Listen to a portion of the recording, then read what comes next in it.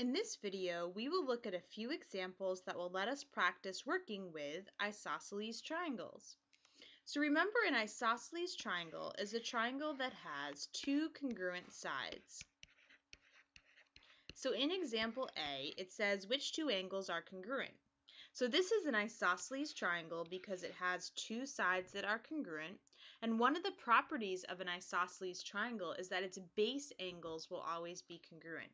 And the base angles are the angles that are across from the congruent sides. So in this case, it would be angle U and angle S have to be congruent. So our answer is angle S is congruent to angle U. Okay, let's go to example B. This one says, if an isosceles triangle has base angles with measures of 47 degrees, what is the measure of the vertex angle? So the base angles are the angles that are across from the congruent sides.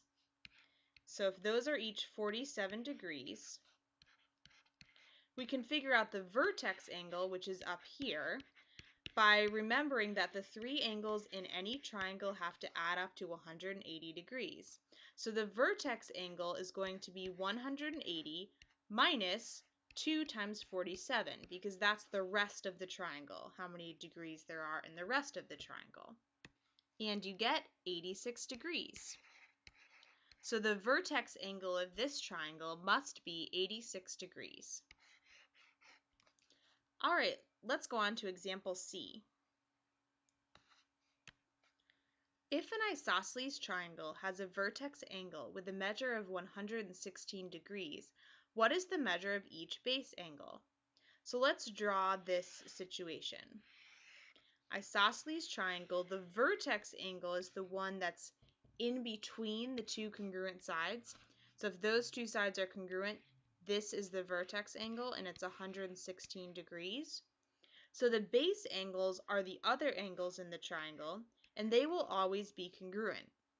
So what we can do first is figure out what the sum of the base angles should be by doing 180 minus 116, because that will give us the rest of the triangle, since the whole triangle has to add up to 180.